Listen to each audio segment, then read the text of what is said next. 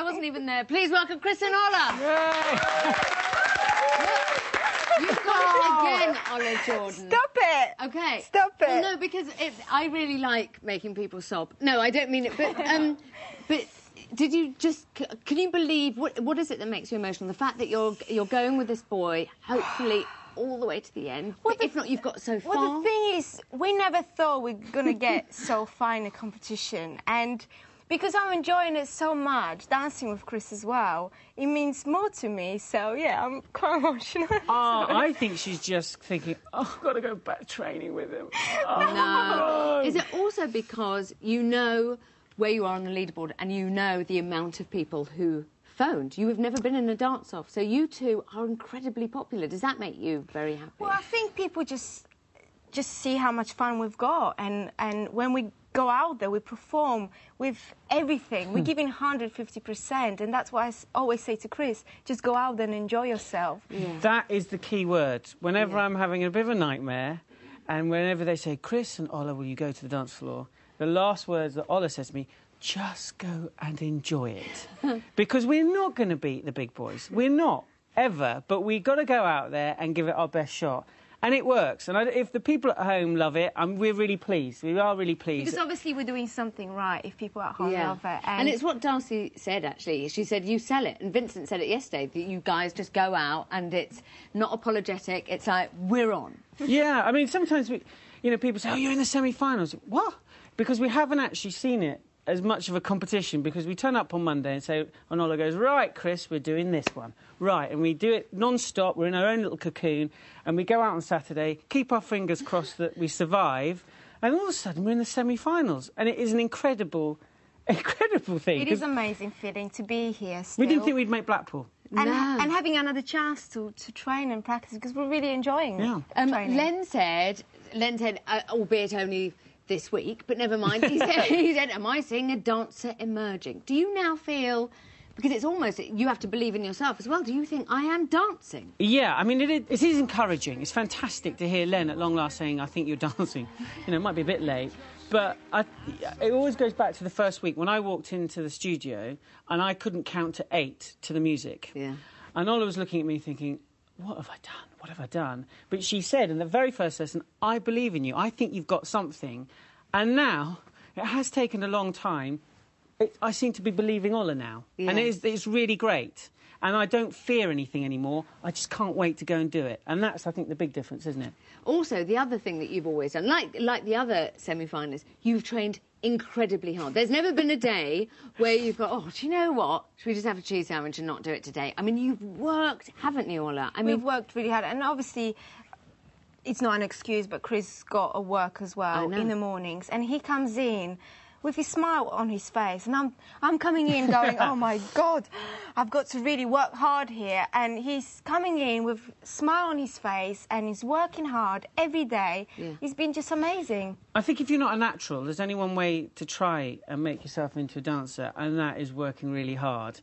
And if left, right, left is really tough, and it takes you 3 hours to get it right, you're going to have to do 6 hours to get left, right, left, right, left, right. And that's the way we work. And I think what makes us work really hard as well is because we're there on the bottom now, and we just want it. We want to go out there and just perform the best dance we possibly can, and because every dance now we feel is going to be like, I know it's a really naff thing to say, but whether the rumba or the Argentine tango, it could be our last dance because we're going to be at the bottom. Let's first talk about the Argentine tango. Very intricate. How are you finding it? I mean, it suits you, doesn't it? Well, it's difficult, especially because I never done it. So it's like, whoa, what were we doing here? I'm making mistakes, more mistakes than Chris. So it's like, whoa, I'm sorry, I'm making a mistake. We have to, But you need to do lots of kicks, and you're very good at kicks. Just, really? Yeah, have a look at this.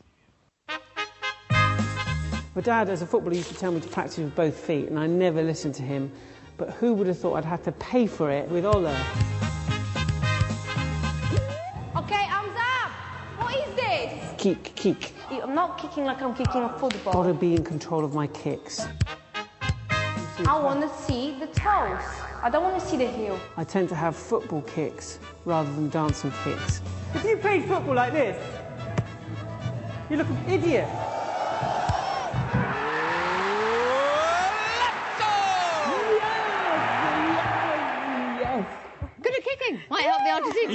must admit, so due to some of our moves, we should have worn shin pads because you've got to get your little feet in between other people's legs. Yeah, and you kicked me a couple of times. I've had a few cracks as well. I kicked you as well. Yeah. Very quickly, the rumba. Oh, that's a brave choice. I went... I know. I know you were brilliant at it. I know, but that was 17 months ago. If you've been to our training, and when we've had a bad time, I've always said, "Oh, why can't we do the rumba again?" And she always said, "If we get to the semi-final, I'll let you do the rumba." Yeah. And it's suddenly come back. Here. And I'll tell you something. We are having a brilliant time doing it. So, in a way, whether it's good or bad, I can't do anything about it, but we have had every single second in training. We love it, and I'm so glad we're going back. OK, guys, good luck, and thank you so much. Thank you. Chris and Ola. Now, do you remember life before Strictly? It was a dark place, barren of sequins, fake tan, and grown men gyrating in tight-fitting shirts. But now even the government has launched their own dancing initiative. Here's how the nation caught Strictly fever. Where can I begin with how Strictly has affected the ballroom industry?